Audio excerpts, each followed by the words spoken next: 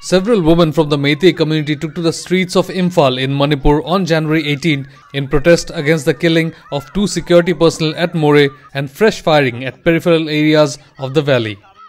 The protesters included Meira Paibis and youth from the community who took to the streets to voice their contention against the escalating unrest.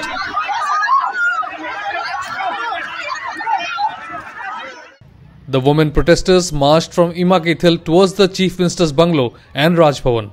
However, they were stopped by security forces, leading to a clash. Tear gas shells were also used to disperse the crowd.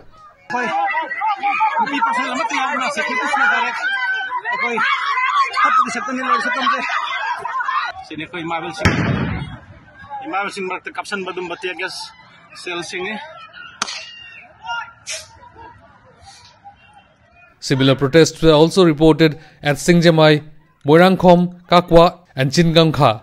The protesters also demanded the removal of Kuldiep Singh, who was appointed as the chairman of the Inter-Agency Unified Command in June last year.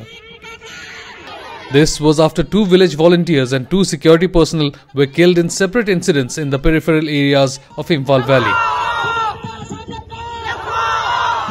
The 2 village volunteers, identified as 23-year-old Takhelambam Manoranjan and 27-year-old Wanglen Mongstabam, were killed in Kangchup village near Kangpokpi district.